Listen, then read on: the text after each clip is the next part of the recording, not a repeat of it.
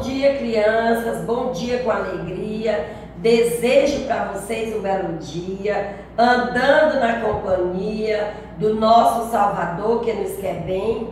Vai tudo bem, e vai bem mesmo, né, crianças? Crianças, hoje nós vamos estudar um pequeno texto. Esse texto que eu vou mostrar para vocês é um texto que é bem fácil, as palavras todas fáceis.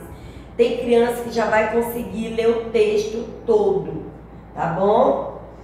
O nome do texto é O Menino Poti.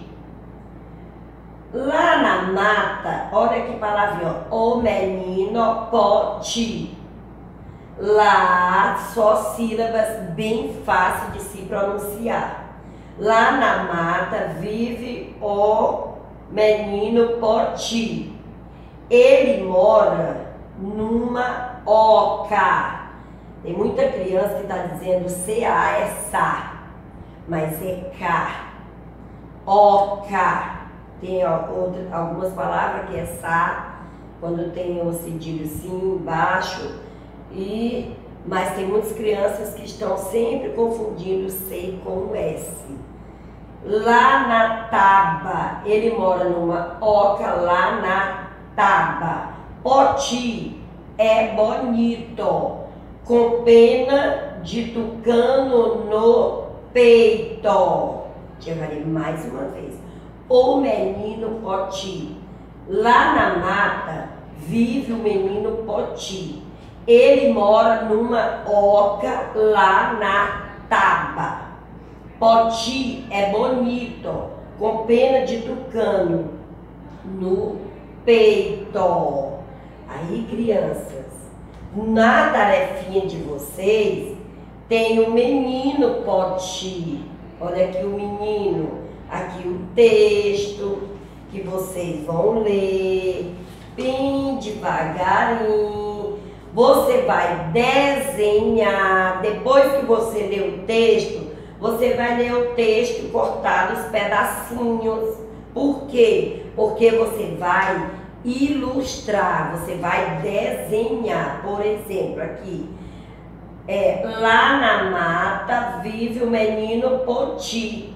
Você vai desenhar o quê? A mata.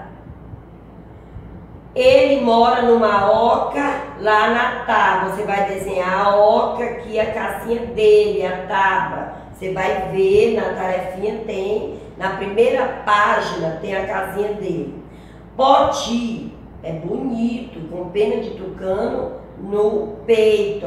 Você vai desenhar o Poti, que é o menino, com a pena de tucano no peito. E tem também, criança, essa é a nossa de linguagem e matemática. O que você vai fazer na matemática? Estamos trabalhando agrupamento, mas aqui nós temos, não vai ser o agrupamento, mas vai ser para você contar os animais. E eu sei que vocês gostam muito dos animais.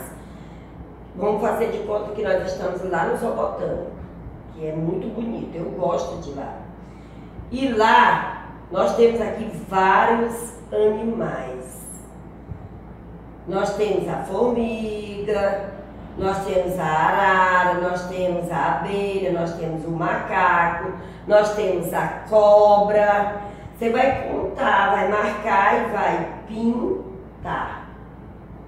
Por exemplo, quantas abelhinhas, quantas formigas. Vamos dizer que tem 5 formigas, então você vai pintar 5 quadrinhos. A cobra, o macaco.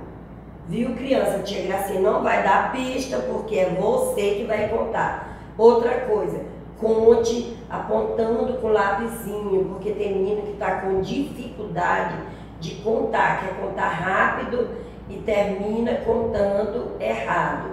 Então, você vai apontar com a pontinha do lápis e vai contando.